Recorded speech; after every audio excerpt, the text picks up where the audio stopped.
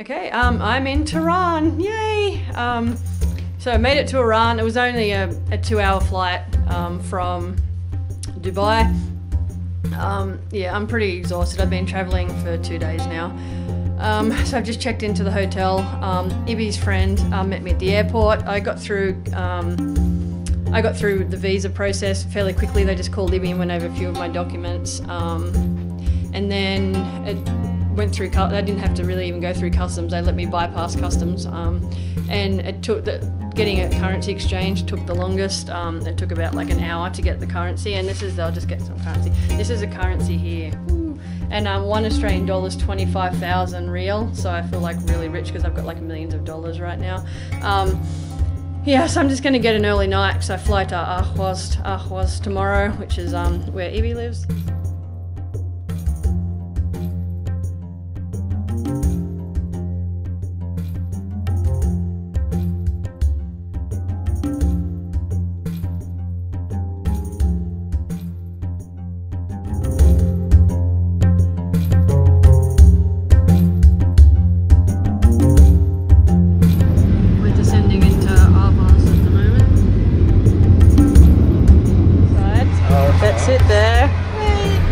We just drove back from the airport and we're about to go say hi to Ibby and his family.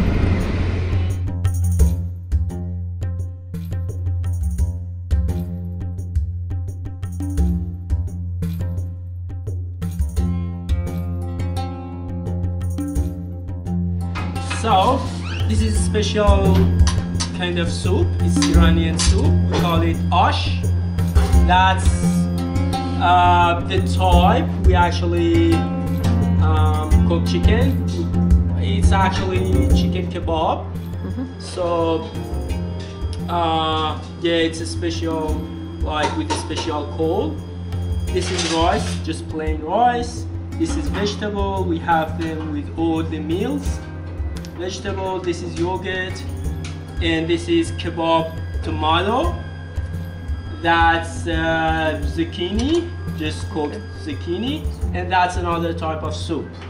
It's barley soup. Barley soup. Barley soup. And that's drink, special drink we have. Yeah. Great. Great. Okay, right now Ibby's mum is making gorba sabzi. Gorba sabzi. Gorma sabzi. And Ibby has been telling me how good this is for like years now. Yeah, exactly. It's so delicious. It's the most popular food in Iran. Now I'm having morning cuppa here with Ibby. Although it's not morning, it's afternoon, but I need to stay awake. We're having cuppa at Ibby's house in Ahvaz. We never thought we would have morning cuppa or cuppa in our house in Iran. Hundreds of miles away from Australia. Across seas, across deserts. Exactly. We're still here drinking our morning cuppa. Exactly. On our way shopping at the moment. Alright, we've just been shopping and I got 2 jackets, and this is the main street of Ahvaz.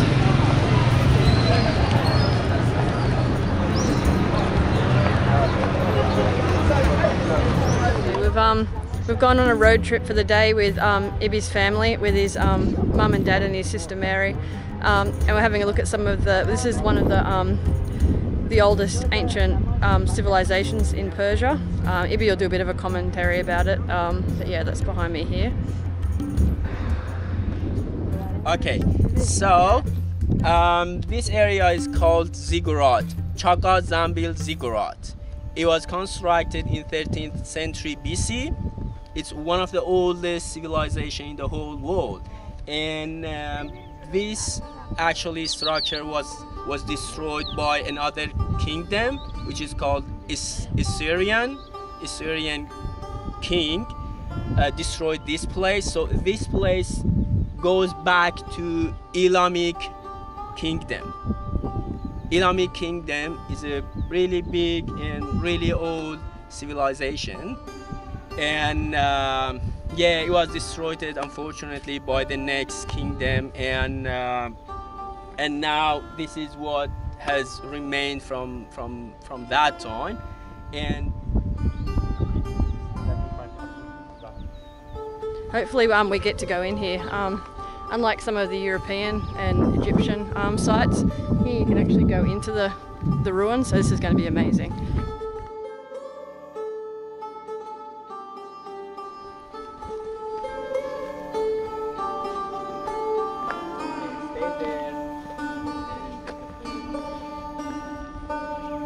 It's incredible.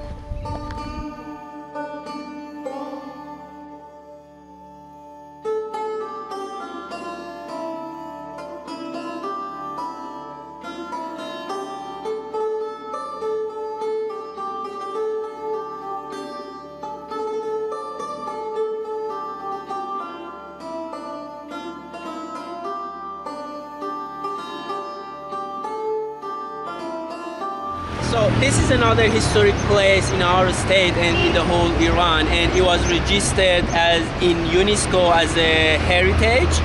So the structure of this is used to grind wheat back in thousands of years ago.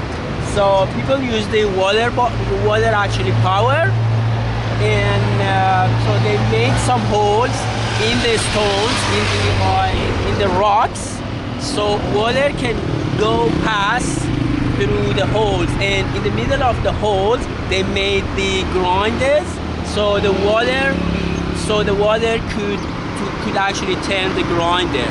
So back in the day, we see people were really smart. They could use natural power to produce energy actually.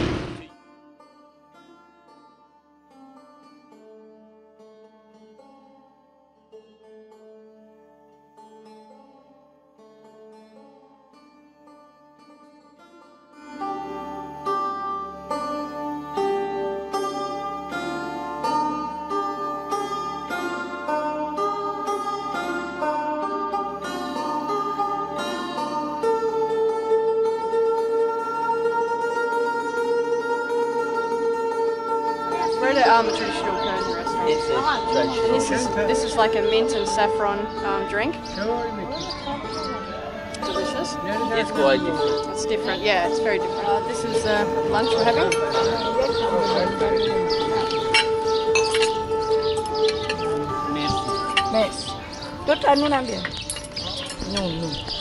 And this is going to be a very delicious. We're starving from all the walking around we've been doing. The